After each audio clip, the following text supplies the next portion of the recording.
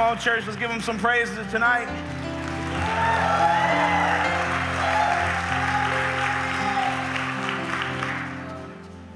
See, you guys are singing new songs like you know them already. That's the kind of night we're having. I like that. So you guys are singing like you don't care if you're out of tune. It might bother the person next to you, but it don't bother me. I'm just kidding. We love you regardless. But I want to take a quick moment. I want to welcome every person that's here today. I want to welcome the new guest today. I want to say this, because I had a conversation in my office earlier this week, but it's not the first time I've had this conversation. Whether you know Scripture or not doesn't determine how much you can engage and you can get from tonight. I said it this morning, you may not know a Bible verse from a Tupac lyric, but it's okay. It's the truth. The words are going to be on the screen. Scripture is going to be on the screen. It doesn't matter how much you know, don't know, how long you've been coming or not, where you are in your faith and where you are in your walk with God. You don't have to believe to belong tonight. You don't have to look a certain part. You don't have to talk a certain way to belong tonight. We welcome you here. We're glad you're here. I hope you get something out of tonight. I hope God speaks to you directly tonight. In these words and straight out of his mouth. I hope that for you. See, we say it all the time that we love you the way that you are. God loves you the way that you are, but he loves you so much to not leave you that way. I pray that you leave changed tonight. I pray that your heart gets mended tonight. I pray that your life feels full tonight when you leave and you're able to take that into your day-to-day from Monday through Saturday. And if you can't make it through Monday, then I dare you to come back and get filled again tomorrow night as you make sandwiches and serve. And if you can't get through Tuesday, you got a place to be here at 6:45 in our life recovery meeting. There's a place for you to be filled. And if you can't get through Wednesday, then you can go ahead and come through for the Bible study. And if you can't get through Thursday, they're prepping meals again. And if you can't get through Friday, there's somewhere for you to be on Friday too. There's something here for you, for everybody, each and every day of the week. It's not just through a pastor preaching to you that you can get filled. And it's not just on Sunday that you can get filled so that you can pour yourself out through the week. You have access. Understand that. You have access. Tell somebody, I have access. Now tell your second favorite, I have access. Okay? When you're feeling empty, you can jump into the Bible. When you're feeling empty, you can download the Bible app and you can read the verse of the day. You have access. So don't just depend on Sunday. Sunday is good. And Sunday is where you get to get the tools and you get to be equipped and you get to be led. But you can lead your own Bible study. You can lead your own prayer time. God wants time with you. So remember that. And like I said, I hope you get something today. Father God, we come before you. We love you. We thank you. We praise you. I come to glorify you. I pray that my words glorify you. I pray that my study time glorifies you. I pray that as I recall the notes, Lord, I recall your revelation, that it glorifies you. I pray that every word that I speak points a light to you, Father God, not to me, not to the things that I've done, not to the things that I've come across, not to my experience, Lord, but to you.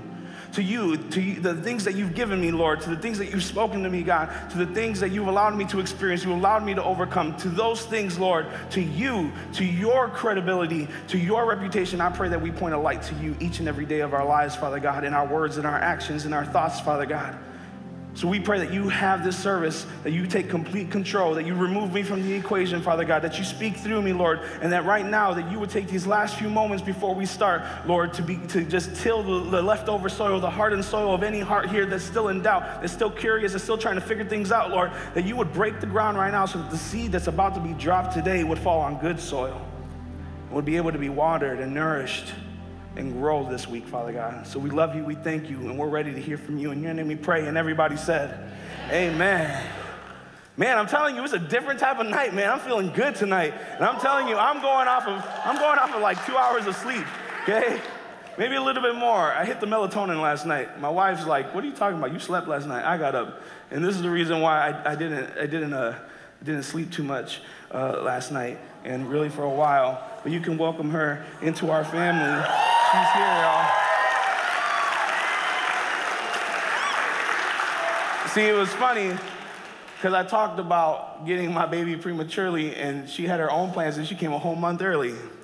Like, she's like, I hear that you're saying not soon enough, so I'm gonna test that right now, and we're going to come sooner rather than later.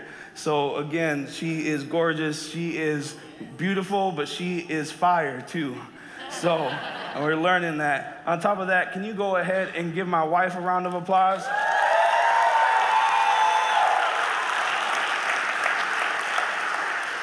Crystal, you make post-pregnancy look good. That's what I'm saying.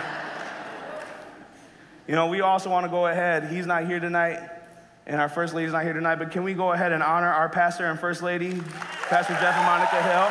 Yeah.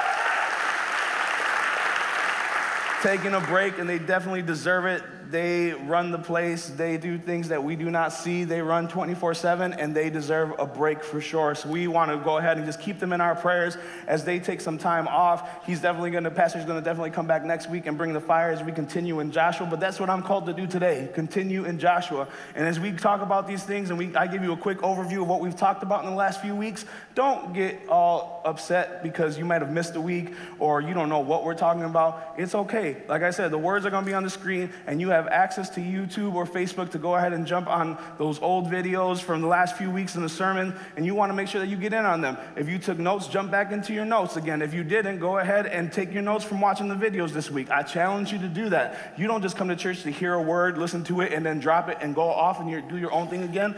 Take it, learn it, practice it, write notes on it, study it, teach somebody, show somebody, tell somebody what you learned. Okay, so if you go ahead and we can throw up those maps here. This is where we're at. Okay, we used to have these maps that showed the 40-year journey of Israel. Now I want to go ahead and we jumped into Joshua, right? And so now we're talking about the battles that Joshua fought, right? And so we are over here now. I love this laser pointer. It's so good.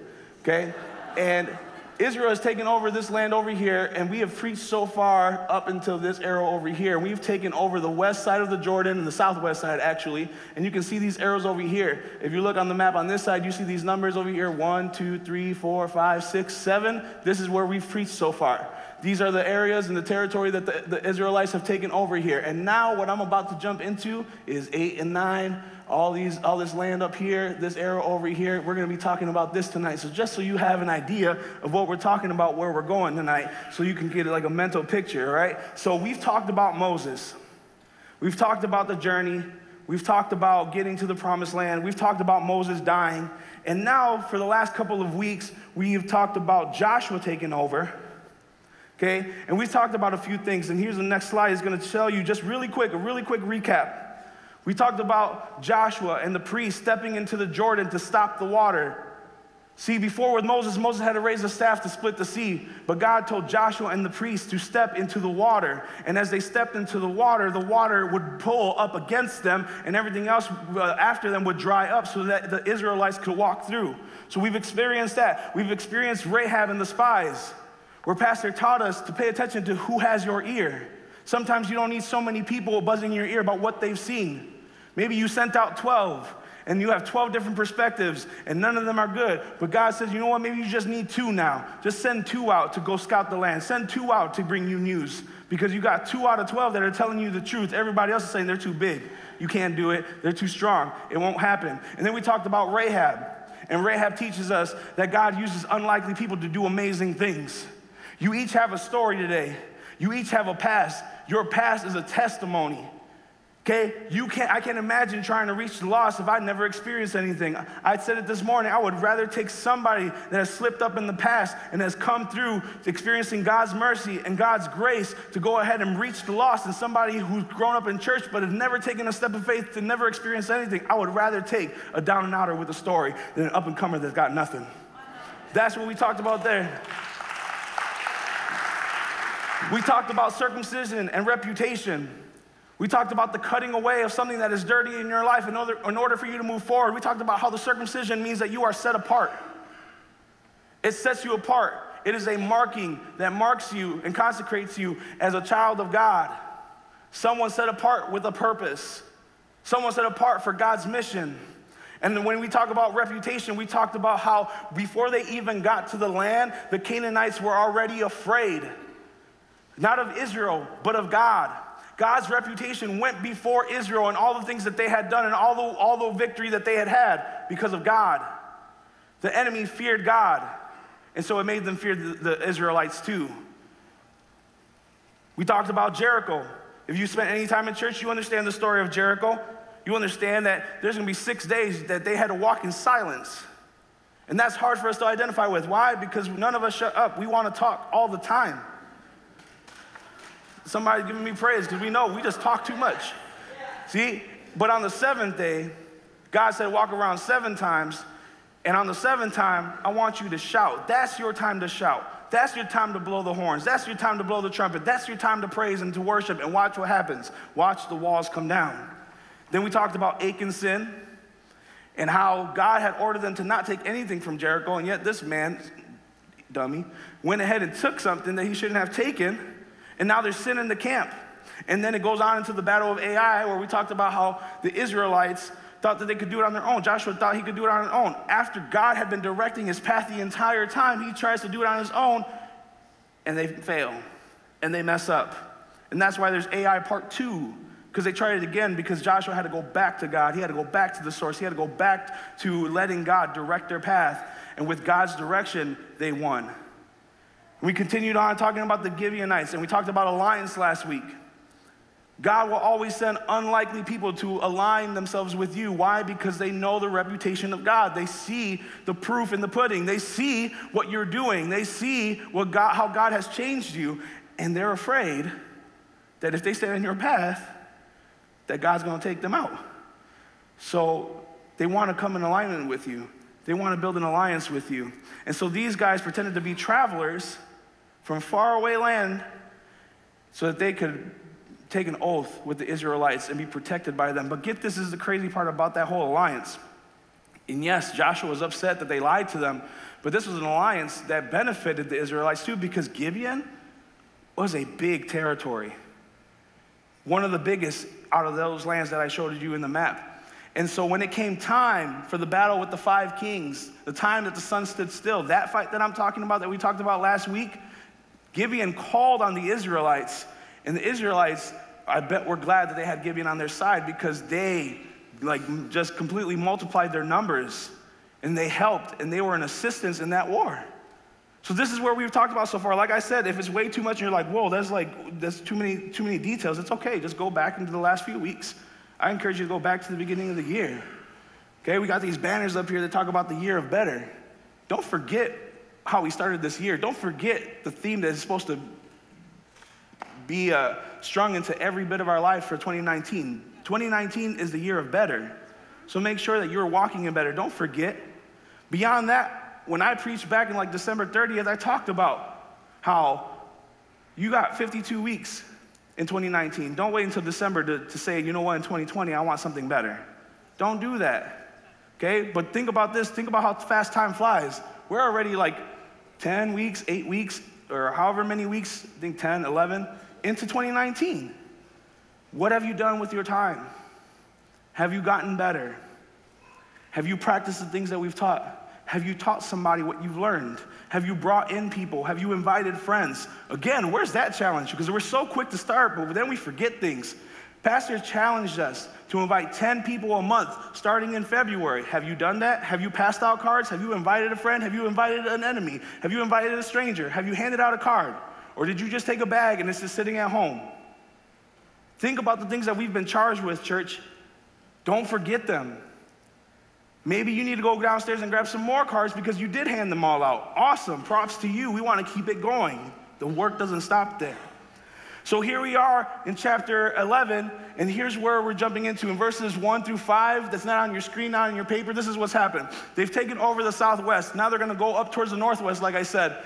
And Jabin is a king of Hazor, and he's doing the same thing that the kings in the south just did. He's trying to get all these other kings together to start an alliance to fight the Israelites. If you heard what they just did, if you heard that they just beat these kings, why would you try to do it again? What do you think would be different for you? But the Bible also says this, that God was responsible for their stubborn hearts. Understand this, free will is the biggest form of love that you could ever experience from God. God allowed their hearts to be stubborn. God allowed them to be foolish and say, we're going to go up against Israel next. God allows your heart to be turned should you choose to do that. God allows those things because he doesn't create robots. He doesn't create clones. So God allowed this king to have his heart turn stubborn and be like, you know what? I don't care what just happened. We're going to try it too, and we're going to win. Spoiler alert, they didn't win. Okay, sorry about that. But you can go ahead and you can read through it later on.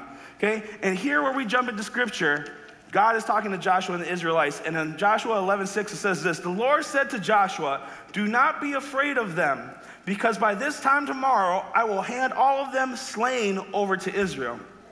You are to hamstring their horses and burn their chariots. The Lord said to Joshua, do not be afraid of them, because by this time tomorrow I will hand them all over to you. So there's a couple of things we're going to grab from the scripture. The first thing is that God gave a command. God gives a command. Okay, he says, do not be afraid. It's not a suggestion, church. It's not a, hey, don't be afraid as long as. Don't be afraid if they. Don't be afraid because of. It just says, don't be afraid of them. And yes, there's good fear and bad fear that I talked about this morning. I'm going to talk a little bit about it with you tonight. Okay, there's good fear and bad fear. Pastor talks about fear, false evidence appearing real. I want to take it a step further. It's okay to be afraid. But the truth with fear is this: it's about what the fear tells you and how the fear dictates what you do next. That's where the problem lies. If my fear paralyzes me, we got a problem. It's okay to be a fear. Fear sometimes is good to go ahead and analyze how things could work, where things could move, what is the risk that needs to be taken, what is the next step, as long as I take that next step in fear. See, I said it this morning. I said, I'm not afraid of the dark. I'm afraid of getting hurt in the dark. Beyond that, I got this afternoon. I might change it up. I'm not afraid of the dark. I'm afraid in the dark. I can see darkness away from me and not be afraid of it. But the moment that I'm inside of it, I freak out. Why? Because there's at least potential for things. There is a connotation to darkness that darkness brings that I don't like. I cannot see what is in front of me, what is around me, what is beneath me. I cannot see what is coming at me. Okay? Everybody hates stubbing their toe on the end table in the dark. It makes them mad. I can trip up in the dark. Somebody can come at me in the dark. I do not like the dark because of its potential. Okay? I'm afraid of what the darkness brings, but again, don't let it paralyze you. There are going to be moments that God commands you to not be afraid. See, I gave up this story earlier today too. See, when I was a kid, the darkness made me afraid. I grew up in Chicago, and I kind of lied this morning. It wasn't really a lie, okay? But I said we didn't have air conditioning, and I was like, if my dad watches this, he's going to be like, call me out and be like, we did have air conditioning. Okay, we had air conditioning, but I had a dad who would turn on the air conditioner at a certain point, okay? So it had to be like 92 degrees or hotter for the AC to turn on, okay? Some of you guys are those people. We'll pray for you at the end, okay? So it could be 89, and my dad's like, we're not turning on the AC, so we had to open the windows. And like I said, I grew up in Chicago, and I grew up on the south side of Chicago, and I did not like that my window was open, because I did not like that potentially somebody could come through my window. So what did I do as an 8-year-old, 7-year-old? I'm not going to tell the truth and say 13-year-old, okay? I put my toys out before the window, because I knew that if it didn't wake me up with somebody creeping in, then I could go ahead and let them step on a toy, and that would alarm me that somebody was in my room. Thank God Mark Thomas was not my parent, because had I been a kid and done this and he found out, he was like, dude, they have shoes. I was like, dude, don't tell me that. Like my whole plan would have been ruined because they stepped on it with shoes and it didn't hurt them or anything, okay? But that's what I did. I was afraid of the dark. But you know what we do? We do that sometimes. We lay out our resources before our problem, and we say, you know what? I may be afraid, but I'm going to put it in my own hands, when God's saying, don't be afraid. Beyond that, as I got older, you know what else I did? I had my come to God moments every single summer when the window was open still, even at 10, 11, and 12, right? Because I wanted to be protected. So what did I do? I called upon the Lord. Just like when you guys go ahead and get pulled over, and that's the only time you use God's name and talk to him, like, oh, God, help me. Okay? The same thing, I was like, God, if you just keep me and my family safe through this night, I'll give you my life. I'll repent from the things that I've done. I will carry my Bible everywhere I go. I'll be a missionary to Africa. I'll do all these things, right? We do that too. We say, God, if you get me out of this, I will go ahead and do this. And when those moments come, guess what? We don't follow through. But God's saying, don't be afraid. And at the end of it all, understand this, despite your prayer, despite your lack of follow through, God still has your back. See, there's also a difference between the fear of things and the fear of God. The Bible uses the term fear of the Lord a lot. And the fear of the Lord translates into the awe of God. Okay? There's a difference between being afraid of something and being in awe of God. What the awe of God means, what it means to be in the awe of God, means that the shadow of His glory cast over me is greater than the shadow that my circumstance casts. See, I can see darkness ahead of me in my circumstance, but the truth, I won't even use the word shadow, I'll use the word light. God's light in His glory that casts over my problem gets rid of the shadow, gets rid of the darkness, so I can't be afraid. I can't focus on light and focus on the problem at the same time. If His light goes ahead and masks everything else, I focus on His light. I can't be distracted by my big problem when I focus on being in awe of God, when I focus on God's glory. I can't be distracted by the details of my issues or the size of my enemy when I'm in awe of the greatness of God. And that's why He says, do not be afraid. Here's the second command in that. It says, hamstring their horses and burn their chariots. I had to look up what this meant, to hamstring a horse. But in battle, they would hamstring a horse, and that meant to cut the horse at the hamstring. Why? Because then it couldn't put weight on it. It disabled it. It meant that it had no potential for use ever again. They couldn't use it anymore. It couldn't be picked up by an enemy or been used by an enemy to go ahead and have the advantage. That's what it means to hamstring a horse.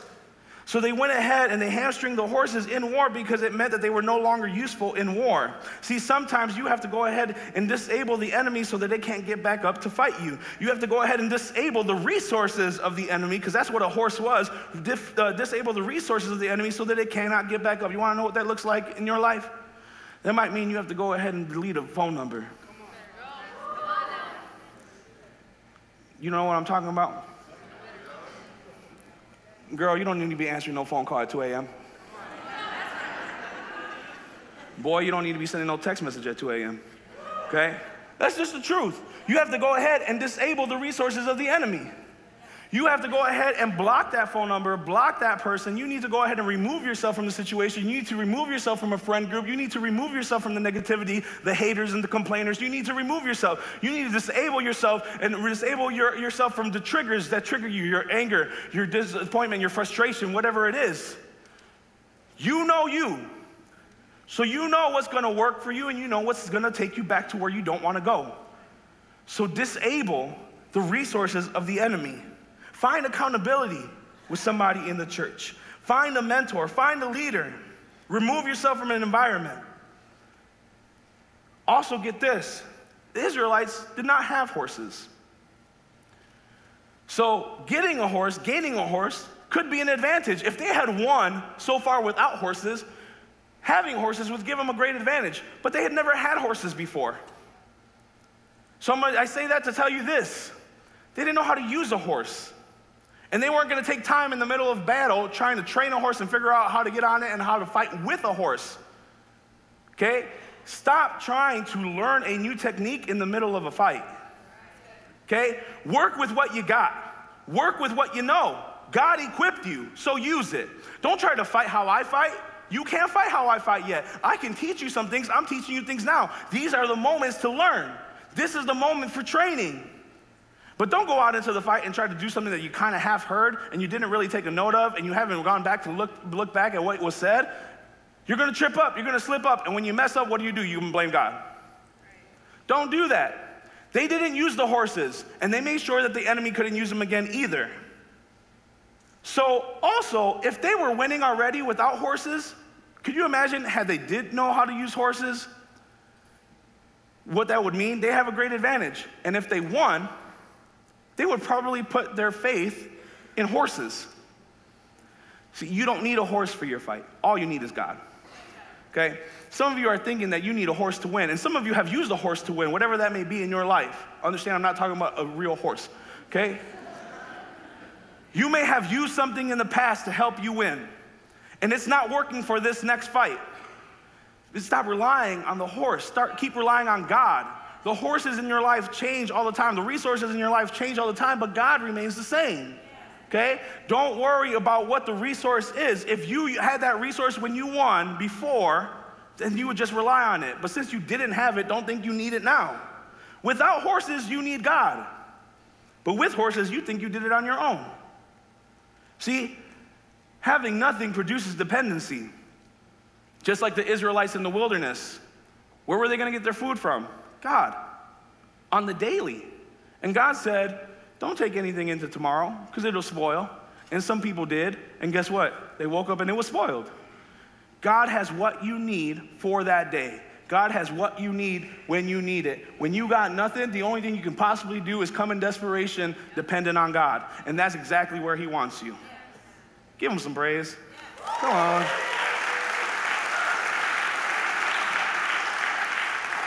See, the Israelites could only win with one thing. Really two. Boldness and courageousness. In the beginning of Joshua, God tells Joshua, commands Joshua, be bold, be courageous. Be bold, be courageous.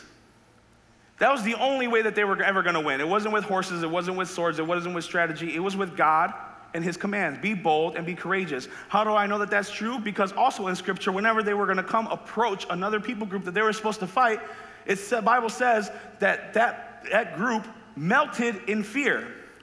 The only thing that really opposes fear is boldness and courage.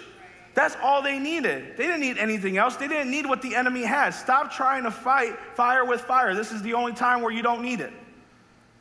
That's like trying to fight the devil with sin. It don't work. You don't need it. Don't think that because the enemy has this resource, you need it too in order to advance. You don't need it. All you need is God. Also, in this verse, God gives a timeline. This time tomorrow. This time tomorrow. God doesn't always, but there are moments that God will give a timeline. Stop trying to do things on your own time. It's not going to work out. You heard the promise, and you're trying to manipulate the promise by getting it sooner rather than later. It's not going to work. Don't try to manipulate the promise. Stop trying to do things on your own timeline. God gave you a timeline. This time tomorrow. Could you imagine had they gone and fought at midnight? They probably would have messed up again.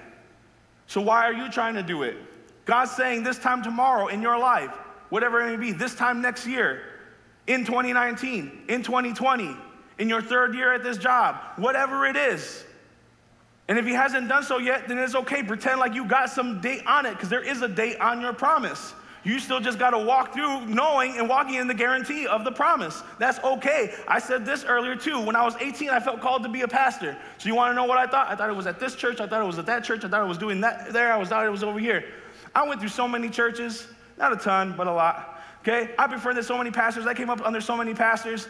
And I love them all. None of them ever did me wrong. But 10 years.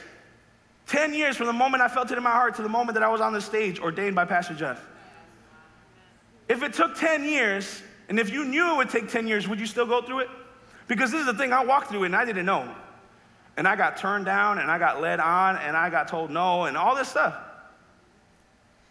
before it happened. Would you still walk through it?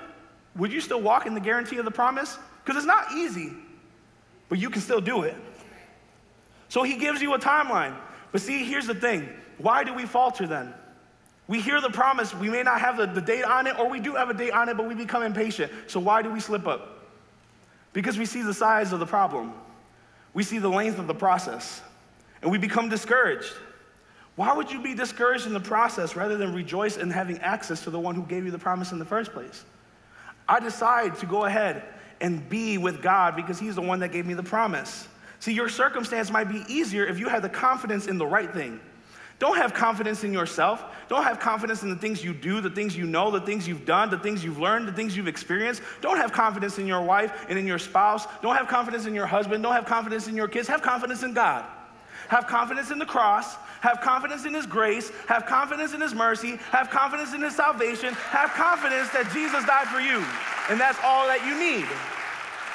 That's where your confidence should be. Stop putting your confidence in your paycheck, It's going to waver. Stop putting confidence in your job. You may not have it tomorrow. I don't know. But I'm telling you that if I have confidence in my job and I lose it, then I'm going to freak out. But if my confidence is in God and I'm never going to lose God, then I'm always going to be strong in my confidence. You can give us some praise. And I love this part of Joshua when it talks about the command of the horses, because the horses get me every time, and they always point me to Jeremiah. In Jeremiah 5 or 12, there is a scripture here where God is talking to Jeremiah. And Jeremiah, for the last few chapters, has been talking about his enemies. He's been talking about this battle. He's been talking about being done fighting. I'm tired. I'm weary. I don't want to do this anymore. When are you going to take them out? When are they going to stop bothering me? All this stuff. And God goes ahead and he checks Jeremiah in his complaining and in his impatience. And it says this. It says, if you have raced with men on foot and they have worn you out, how can you compete with horses? If you stumble in safe country, how will you manage the thickets by the Jordan? And the thickets means the swelling up of the Jordan, the rising of the water. He's saying this to them. If you can't deal with this, how could you possibly deal with that when it comes? Get this. He's, one, checking Jeremiah for being impatient, and two, telling him that should he actually get through this, there's going to be harder trials in store for him. So let me take some time and let me go ahead and correct some things, and let me go ahead and redirect your mindset. God will not give you more to complain about, and yes, that includes trials. Trials are opportunities for you to grow, stretch, understand what you have, understand your potential, and have an opportunity to grow and get stronger. But he's not going to give you more of that if you're going to complain about this. Okay, here's the next thing. Get comfortable with being uncomfortable. Some of you are freaking out because you decided to let Jesus into your heart and life hasn't gotten any easier. I'm sorry. And some of it might not change. In fact, it might get harder. I had to tell a teenager who said, you know what, my life has gotten harder since I decided to let Jesus into my heart. And I said, you know what, maybe you were just in the dark. Maybe you're just numb to the pain. Maybe you're just unaware. Because here's the thing, life may not get easier when you decide to let Jesus into your life and take this faith walk seriously, but it makes it easier to go through those things. That's the truth of it. It makes it easier to go through those things. What happens is when you decide to let Jesus into your heart, there's a light over your life, and that light exposes things. That light exposes areas that you're supposed to work through, that you're supposed to develop on, that you're supposed to get stronger at, and you wouldn't have had access to those things had you not had the light. So don't become discouraged when all of a sudden life gets difficult when you're supposed to have all this peace. Guess what? You still have access to the peace. It's your choice to use it when there's a problem. So get comfortable with being uncomfortable in life. I said it this morning. I can't tell myself to run 5 miles if I'm complaining about 3. There's still potential in 3. There's still growth in 3, but there's more benefit to 5. I can't add more weight to the bar if I can't lift the bar. It's okay to work on just the bar. There is benefits to working with just the bar. I can work on my stability. I can work on my strength with just the bar. But I cannot go ahead and go from the bar to 45 pounds on each side. Maybe I just need to add 5 pounds at a time. But I'm not going to add 5 pounds or 25 pounds if I'm going to complain about just having the bar. See, again, there's a benefit to the growth. There's a benefit to the stretching. There's a benefit to the trial. So go ahead and get comfortable with being uncomfortable. Like I said, you don't need to learn how to live with peace. You just need to learn how to have peace and access to peace when there's a problem. You don't need to learn how to be joyful. You need to learn how to be joyful when there's a jam. You don't need to learn how to engage with God. You need to learn how to engage with God in the mundane Mondays, in the boredom of the day-to-day living. Sometimes we're always looking for the next come-up that we start losing focus when we have Monday, Tuesday, Wednesday, 3 days in a row, a long stretch of time where we're just bored and there's nothing new happening. The thing is this, it's not that nothing's new happening, it's that you're not accessing God for something new from Him, a new perspective from Him, a new depth into Him. You're not accessing His glory. You're not trying to learn more about Him. We live in the most Bible illiterate generation ever. I dare you, just for information's sake, now I'm not even tapping into Revelation yet, dive into the Bible and learn something that you haven't read before. Try it. You have access to it. Try it. See, just go study Jesus' life. Try it. There's going to be so many things that you learn, and I promise you that there's no way that you can bond with God and be bored at the same time. There's no way. So try it out. Again, it's not about those things, like I said, peace and joy and engaging with God and bonding with God. It's not those things that we need to learn. It's those things, we need to learn those things in the middle of trials. That's really what we need to learn. That's really what we need to do. And actually, in this verse, the funny part is this. God is referencing 2 events that have already happened. See, one, when he talks about if you can't run with men, there's no way you'll run with horses. He's referencing Elijah in 1 Kings, where the Bible says that Elijah became full with a newfound power from the Spirit, that he outran a chariot. And then he talks about the thickets and the swelling up and the rising up of the water of the Jordan. We're actually talking about that right now. He's talking about Joshua. There's no way that if you can't walk on dry land that you're going to be able to trust God enough to step foot into the water and let it pull up against you. There's no way. He's talking about those things to Jeremiah right here. So again, if you're going to complain about this, there's no way that you can go ahead and have access to that. Okay? Here's the last piece. I said it this morning. You need to understand this, that when we read the Bible, I'm not reading stories. I'm reading accounts of events. Okay? So God's not meaning this running with horses and the swelling of the water metaphorically or figuratively. He's meaning it literally.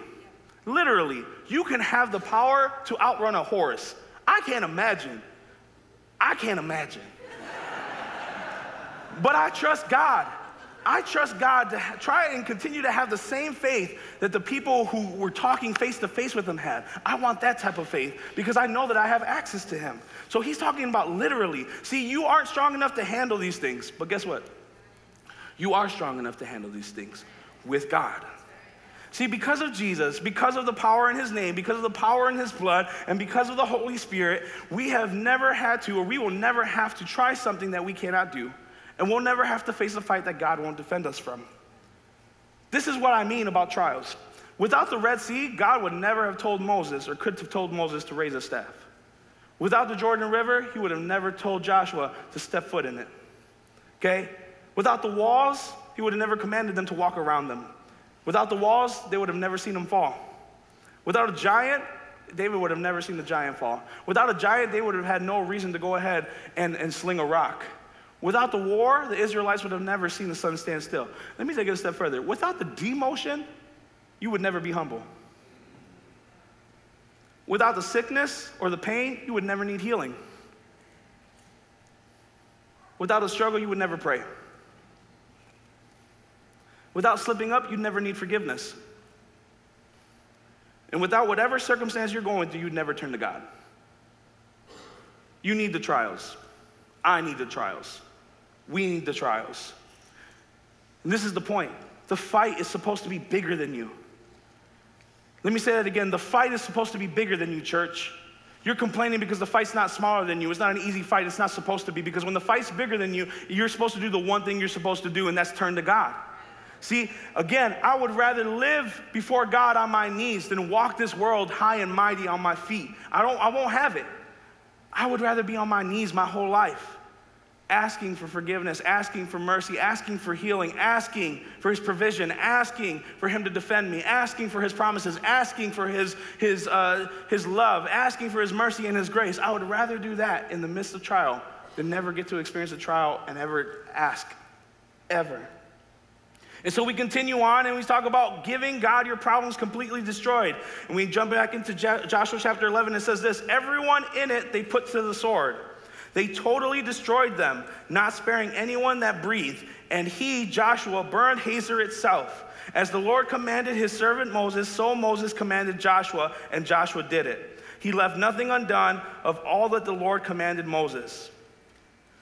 So we talk about Hazor. The king was Jabin. I mentioned him earlier on. He killed Jabin. He burned the city.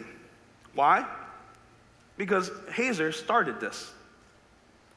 Hazor had the idea for the alliance. Hazor had the idea for war. Hazor was the one that was stubborn. So what do? You kill the problem at the head. You kill the problem at the head. See, what you're experiencing now with the anger, the depression, the anxiety, the frustration, the pain, the hurt, whatever, the backbiting, the backstabbing, all that stuff, it's a symptom. It's the what. Now you need to find the why. Find the why. Find the source. Find the head of the issue. Find the head of the problem. And beyond that, find the lie. There is always a what or a why behind the what, and there is always a lie behind the why. You want to know what the lie is here? Their stubbornness. They thought they could do it on their own. They thought they could actually come against Israel. That's the lie. What's the lie in your life? The reason why you keep fighting the same issues is because you go ahead and you try to attack the symptoms, but you don't attack the lie. You don't tear apart the lie. And the Bible says here, they totally destroyed. They utterly destroyed. They completely destroyed. They got rid of the lie. They tore it up. They tore it from the head. No one could ever have access to Hazor again. No one could inhabit Hazor. No one could live in Hazor ever again. See, the same thing happens here in your life. When you go ahead and you burn unforgiveness, there's no way that you will allow someone else to live in unforgiveness. No one else around you will inhabit unforgiveness because they'll see that you have burned unforgiveness in your life. I challenge you. I challenge you to do the same. There's no way that if I've overcome unforgiveness, that if I see someone else living in unforgiveness, I'm going to let them stay in it. Because I identify with it. I want them to fix it. I want them to experience forgiveness. I want them to let go of that anger and that pain and that hate. I want them to let go of it. I do not want them to live in it. That's why he destroyed Hazor, and that's why it's the only city that he burned. They totally destroyed it. Totally destroyed it. They gave up that city by destruction. They gave it to God, saying, we don't need it, we don't want it, you can have it because it's totally destroyed. It leaves no potential for me to ever live in there, ever go back to it, ever have access to it. I'm destroying it so I never go to it so you can have it, God. Do you do that with your problems? Do you do that with your issues? See, and now we continue on, and we're going to finish up chapter 11 because I told you that they won. Israel won. And we skip over chapter 12, and you can go ahead and read chapter 12 on your own time, and all it does is it goes ahead and it lists the kings that Israel defeated. 31. 31 total. 31 kings. 31 lands of territory. 31 camps of warriors and soldiers that they defeated. Thousands and thousands and thousands. 31. That's a lot. And if they could do that, what can you do? Because we talked about it last week. There are going to be moments where you have spent your whole life swinging at one thing at a time, and that is a good strategy. Don't get distracted from that strategy. Swing at one thing. Fight one thing. Kill one thing at a time, because you can't do 5 things at a time, 6 things at a time, but there are going to be moments in your life that God is going to bring 5 camps right before you so that you can knock out 5 things with one swing. And it happened again here. 31, but yet there's really only 2 big stories of battle. Really 3. So that means that you can do it too. And so that's what we're going to skip over in 12. I encourage you to read it. And we jump into chapter 13 where it says this, and this is really where I wanted to stick with. When Joshua had grown old, the Lord said to him, you are now very old, and there are still very large areas to be taken. And the rest of the verses continue on with the descriptions of the land, the areas that he wants them to inhabit. And it jumps into chapter 6, or in verse 6, and it says this. As for all of the inhabitants of the mountains, regions from Lebanon to Misrath to Maim, that is all the Sidonians, I myself will drive them out before the Israelites. I love this. Before I jump into really what I want to jump into, understand this. It says in the wilderness and in the mountains and in the forest and all of that stuff, those that are hiding, the problems that you cannot see, guess what I'm going to do? I'm going to go ahead and drive them out and expose them before you so you can still go ahead and kill them. Okay?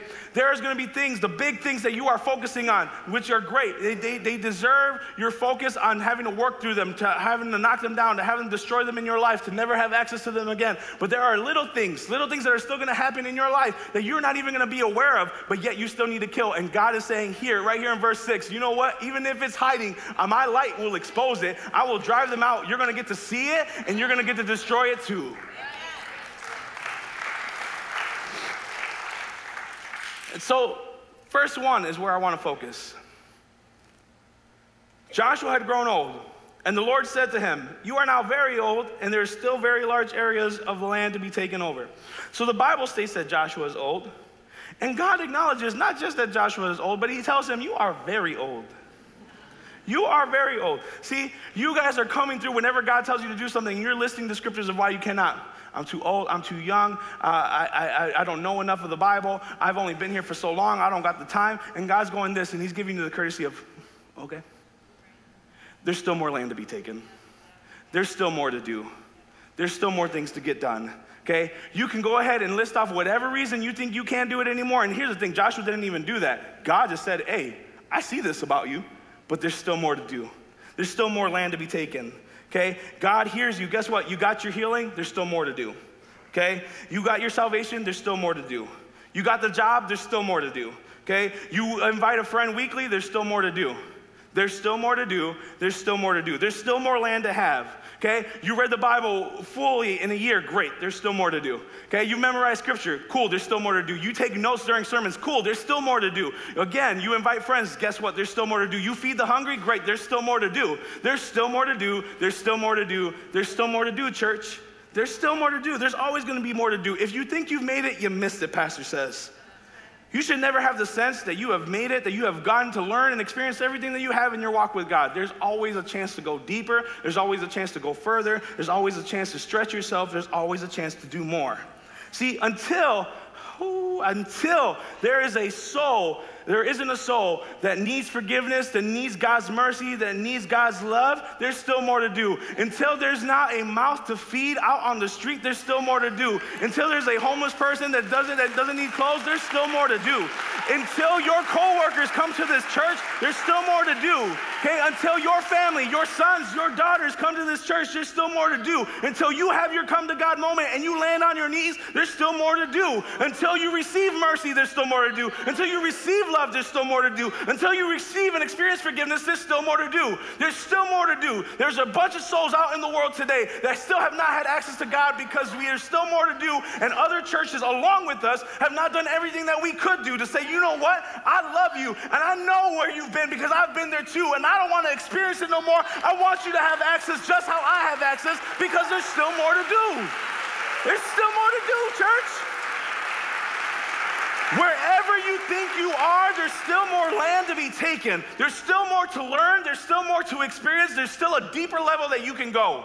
Don't ever think that you've gotten to as far as you can go. And this is what we learn from this scripture here. One, God's promise isn't decided by practicality. He does not concern himself with, can it be done? Are you equipped enough for it to be done? Do you have the tools for it to be done? He isn't concerned whether or not it will work, because with him it will work.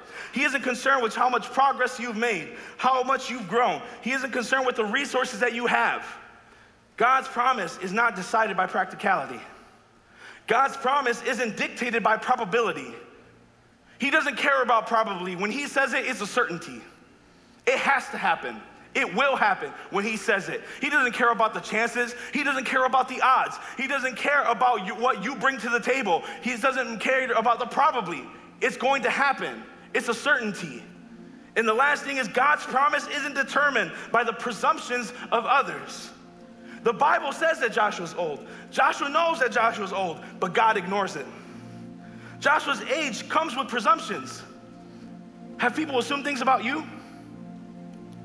Because of your age, because of your capability, because of your educational background, because of your social status, because of your socioeconomic status, how much money you make, the job that you have, the clothes that you wear, the car that you drive. Have people assume something because you're too old or you're too young? Have people assume something because you've had this much education or not? Have people assume something because of the number of books that you have read or have not read? Have people assume something about you because guess what? They said it, you might believe it, but God ignores it. Whatever you even think about yourself, whatever you've told about yourself, whatever you tell yourself when you look in the mirror, God says it's a lie. I still have plans for you. There's still more land to be taken. I got a purpose for you. They call you old. They call you weak. They call you ill-equipped. They call you incapable, and you believe it, but God ignores it. They might assume something because of your past, but God is calling you because of your heart. Joshua 13 continues on with 6 and 7 and says this. Allot the land. Be sure to allocate this land to Israel for an inheritance, as I have instructed you, and divide it as an inheritance among the 9.5 tribes. Why 9.5 out of the 12? Because 2.5 had already received their inheritance on the other side of the Jordan. So they had already fought and they already gained ground on the southwest, and now they're looking to go up to the north. One translation of scripture says this: I will drive out the enemy and the people before Israel. All you have to do is allocate, divide up, give to as an inheritance. I don't know about you, but I can't really divide up something I don't have. So this goes beyond what I think and what I know and what I feel and what is practical and probable, okay? It doesn't make sense. Some of the instruction you'll receive from God will never make sense, okay? You are supposed to act like you got it and divvy it up like you have it before you even do. They hadn't even fought yet. They hadn't won yet. They hadn't even come to the enemy yet. But God's saying, all you have to do in order to win is divide it. It divided amongst the people before you even have it. Talk like you have it before you got it. The Bible says to speak things that are not as though they were. You got to work it like you got it. You got to live it like you got it. You have to believe God will give it to you before you have it. See, no one can argue a reservation. Some of you are sitting next to a reserve sign. You would be bold to move that reserve sign in this church. Okay? It's reserved for a reason. That means when the person that it's intended for comes to that seat, they can sit on it without argument. It would be bold for some stranger to come through to the restaurant that you had made reservations for and say, I don't care if you have a 7 o'clock reservation, I'm going to go ahead and take a seat. It don't work that way. They would be laughed out of the restaurant. See, there's a reservation for your promise. There is a reservation, a timeline, a date on your promise, on your purpose. It's here and you have access to it now, and nobody can argue with it. Nobody can say anything else about it. No one can say that it's not going to happen. God already put his stamp on it. It's already going to happen. You just have to act and talk like you have it. Here's the thing. I couldn't imagine, I still can't comprehend writing a will, leaving something for my daughter that I do not currently attain, that I don't currently have. But guess what? I'm not the source. The Israelites weren't the source. Joshua wasn't the source. You got to go to the source. And the source has it all. God has it all. Jesus has it all. Jesus paid it all. So when he says go ahead and allocate the land and give it up as an inheritance means I'm going to get it. I'm going to get it soon. And we all have an inheritance in Christ. Ephesians 1 says this, it is in Christ that we find out who we are and what we are living for. Long before we first heard of Christ and got our hopes up, he had his eye on us. He had designs on us for glorious living. Part of the overall purpose he is working out in everything and everyone. It is in Christ that you, once you've heard the truth and believe it, the message of your salvation, found yourselves home free, signed, sealed, and delivered by the Holy Spirit.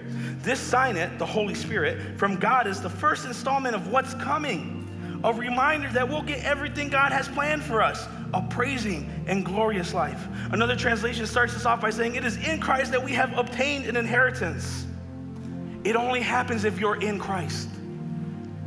Your inheritance for your purpose, the plan God has for you, the promise God has for you, the land that you're supposed to take, the promotions, the job, the joy, the peace, the grace, the mercy, it's all inheritance in Christ.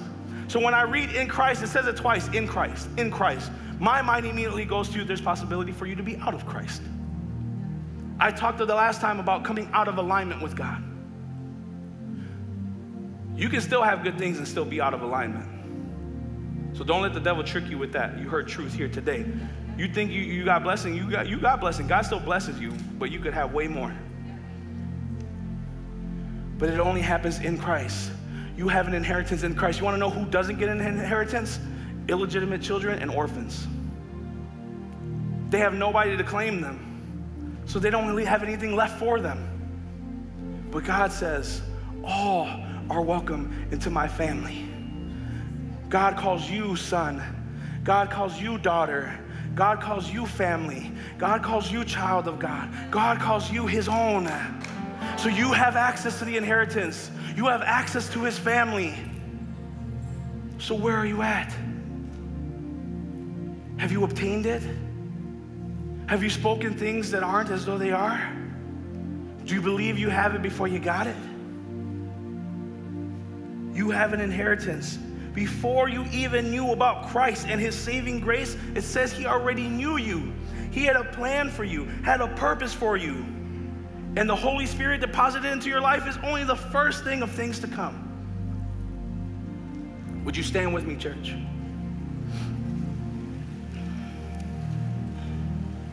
Are you in Christ tonight?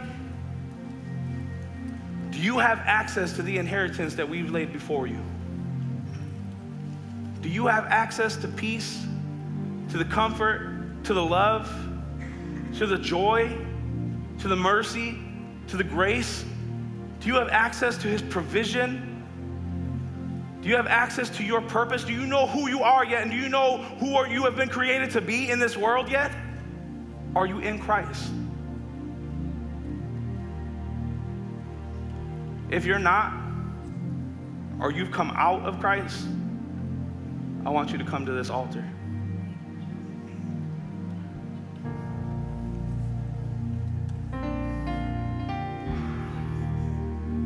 By you coming to this altar, you're saying, you know what?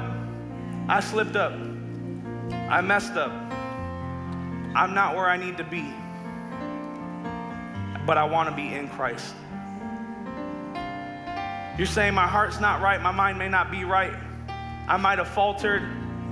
I don't even know where I'm going anymore. But I want to be in Christ.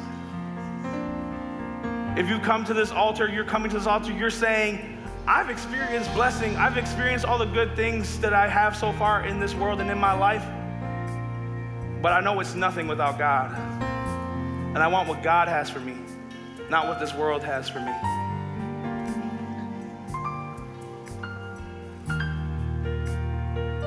You all made a bold step tonight because you're acknowledging that you need more than you. You're acknowledging that you need God. You're acknowledging that you can't do it on your own. You're acknowledging that you slipped up, messed up, and you know what? I need to go ahead and repent. And this just isn't for them, church. This is for you too. And so we're going to pray this all together. Would you bow your heads? You can repeat after me. You can say it in your mind and in your heart. Say, dear God, I thank you that you sent your son down for me to die on the cross and 3 days later rise again. I'm sorry for what I did. I'm sorry for what I'm doing, but I'm turning away from that. I repent from my ways. I've missed the mark, but I know with you, I have forgiveness. I'm choosing tonight to let you into my heart and let you into my life, to call you Savior, to call you Redeemer, to call you Provider, and to call you Waymaker. I thank you. I love you. In your name we pray. Amen. I want to go ahead and I want to open up this altar to everybody else in this church today. See, I don't call you to the altar because they need a crowd. I call you to the altar for you.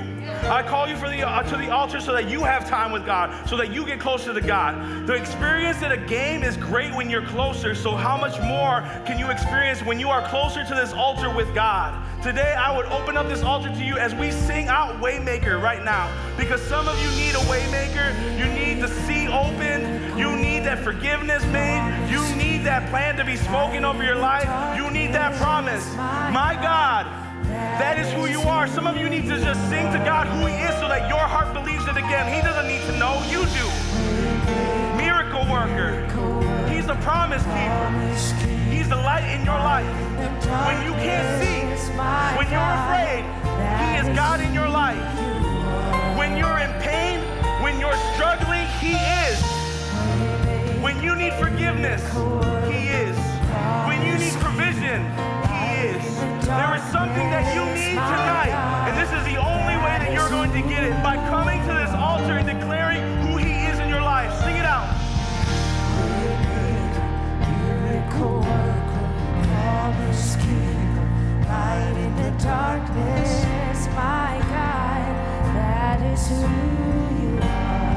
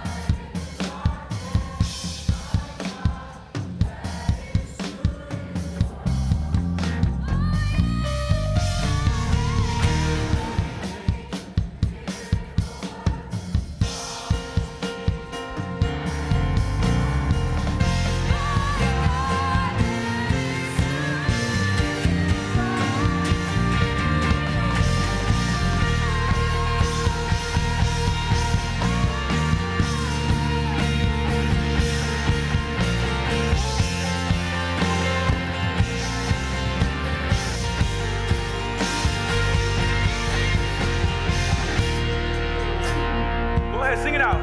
Worker, promise. I told you we had worshipers tonight. You don't need the band. You can sing it on your own. Sing it again, Waymaker. Come on. Waymaker.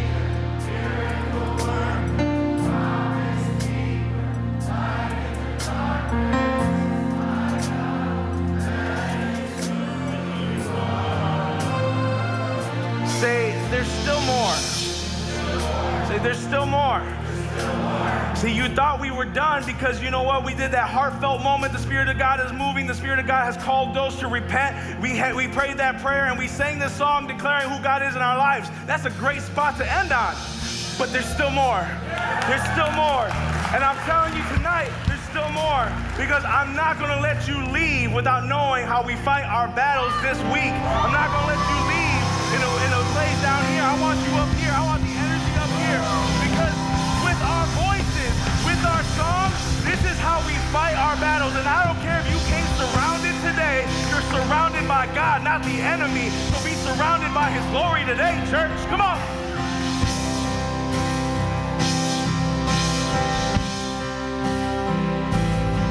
Who's ready to worship?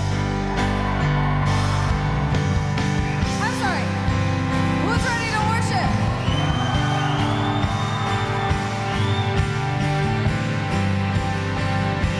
This is how I fight my battles. This is how I fight my battles. This is how I fight my battles. This is how. Come on, sing it out. This is how I fight my battles. This is how I fight my battles. This is how I fight my battles. This is how. This is how. This is how I fight my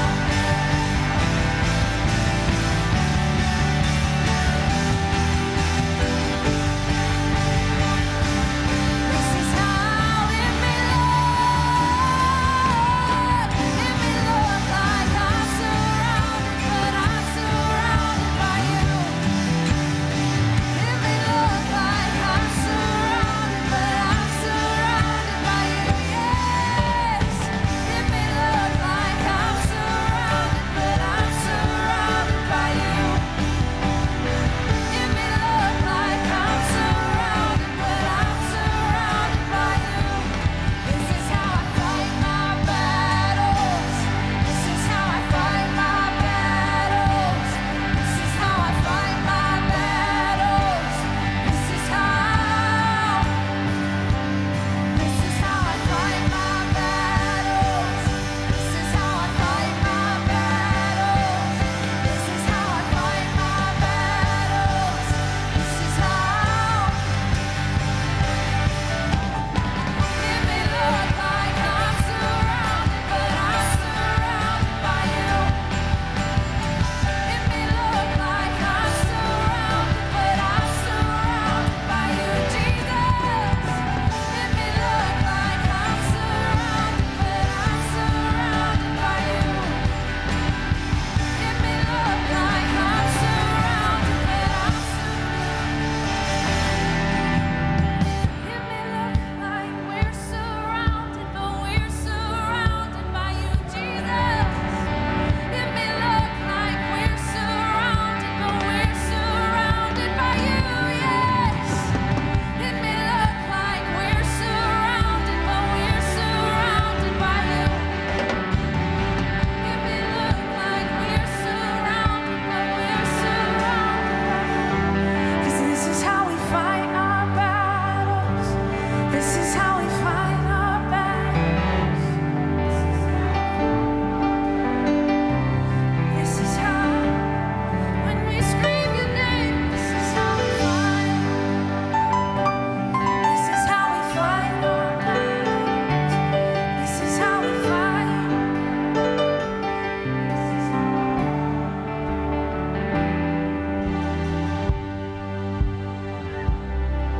Heavenly Father, we thank you that you have equipped us and prepared us for the battle that we are in the middle of, the battle that we just won, or the battle to come. Lord, we know and we trust that you equip us for everything. that you stand with us, you stand behind us, and you go before us. Lord, I pray for the eyes to see your light, the light guiding us. I thank you for Pastor Danny and for the transformative message that you deposited into his spirit for us to listen to and to deposit into our spirit. So as we go, God, I ask that we leave these doors different people than how we walked in. Teach us how to love you and love others the way that you love us. And we pray all of these things in the mighty, gracious, loving name of Jesus. And everybody screams,